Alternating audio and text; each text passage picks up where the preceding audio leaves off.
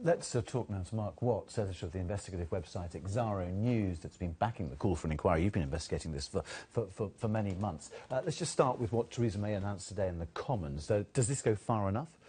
Well, what we heard from Theresa May today was evidence of her having given the whole issue very serious and careful consideration, obviously with her colleagues. And so far as the statement goes, it does. It's precisely what the original 7 MPs were calling for in a joint letter that we broke news of only a month ago. And we've since got about 146 MPs backing that one, 2 more now, Theresa May and David Cameron, it seems. And it does do essentially what's asked for there. But the devil will be in the detail. And you believe, presumably, that people should be compelled to give evidence, and that should be something vested in the power of the chair? Well, see, that's one example where she had clearly given this some thought. I think it's a panel inquiry we're talking about here, not a judicial one. Hillsborough style, it worked very well for Hillsborough. But it could then be elevated. Exactly. Yeah. So the panel will be able to ask people to come, invite them. They could say no. But if they say no, they'll be embarrassed by that, because why are you saying no? We would like you to give evidence. And if necessary, we can elevate this to a public inquiry so we can compel you. And here's the point. This is what's been thought about. Will someone really say no and make the inquiry go through those stages? It would be highly embarrassing before they've even given a jot of evidence. You've been researching, as I say, for many months, for years. Peter McKelvey, the former child protection manager, he's given an interview today, the first one for a couple of decades, for 20 years, saying that he believes as many as 20 abusers were involved right at the top of British politics, without, obviously, naming names. How serious is this, given the sort of people we're talking about at the heart of the British establishment? Well, Tim, we've been investigating this and publishing stories for some 2 years, and I've spent 2 years not naming people. Very good. But I hope that will change. I believe that this will prove to be the biggest political scandal in post-war Britain. This will put it beyond cash for questions by quite a long way. It will put it beyond MP's expenses. It will put it beyond the Profumo affair. I think that this will be an incredibly unsettling and dreadful scandal as we learn more about it. Again, without identifying anyone or jigsaw identification, are we looking at people who are still in the public eye, who have been in politics for many years?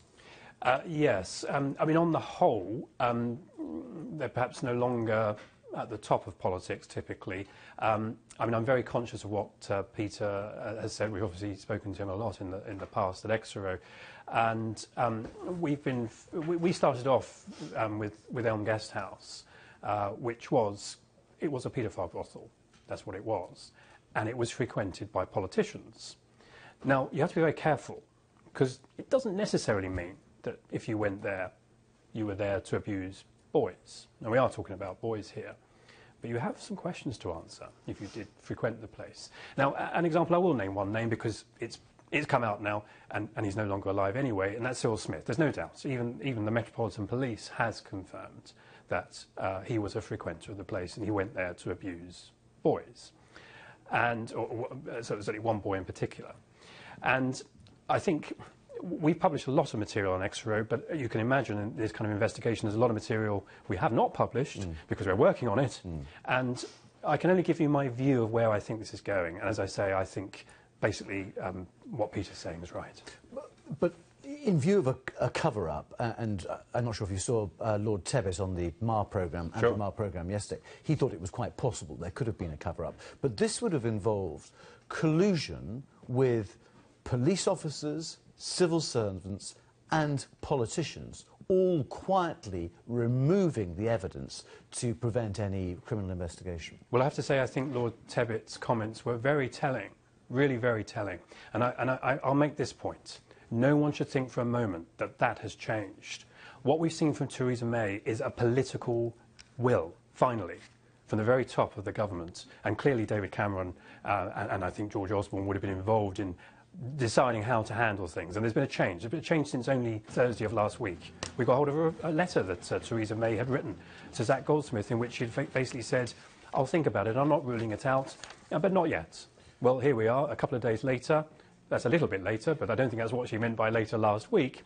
So there's political will now, political realisation this has to be uncovered. But do not assume for a moment that that is shared everywhere in the establishment. It is not. And there are forces out there right now undermining the efforts to expose this in all sorts of ways. Just one little example. There are false stories being put out, nonsense stories, which I think are being put out one way or the other in order to eventually be discredited, to try to discredit the whole thing. But also some very worried people as well. I think there were going to be some people really looking over their shoulder. Mark Watts from Exaro, thank you very much indeed. Just to bring you a line regarding Sir Cyril Smith, we've just had this statement from Lord Steele, David Steele, former Liberal leader. He's insisted his party hadn't heard any rumours at all of any misbehaviour by the late Sir Cyril Smith. Greater Manchester Police, as we know, investigating those allegations of child abuse against the former Rochdale MP. Lord Steele put Cyril Smith forward for his knighthood. And had been facing questions about whether he'd been aware about those rumours. He told the House of Lords in the last few minutes no complaints of misbehaviour on his part when a member of the House of Commons, nor even a rumour, reached the Liberal Party.